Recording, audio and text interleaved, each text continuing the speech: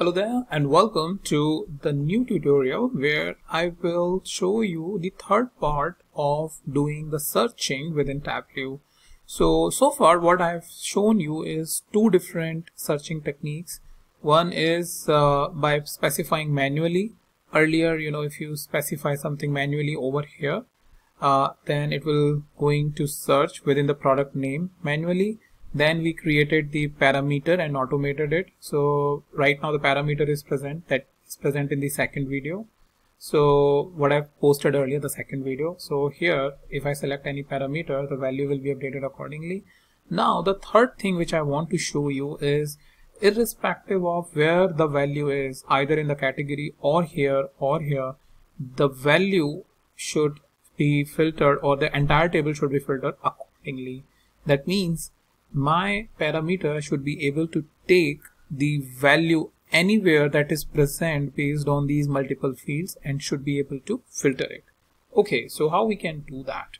Well, to do that, what I need to do is I need to change my filter from list to all, and maybe let's say the on is present over here. That's the first thing I need to do, and then I need to go here in this calculated field which we created earlier. So now we have product name, and if I just copy this and say or, paste it here and change the product name to category, and or change the product name to subcategory.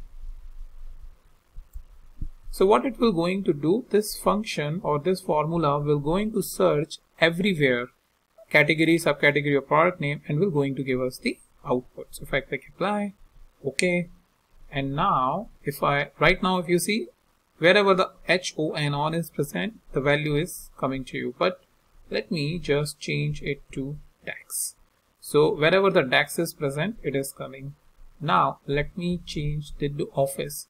So here office is present, even the office supplies over here which is present. It may be the case that office must be present in maybe these fields, but what we're going to take care is wherever the office is present, it will going to give us the output.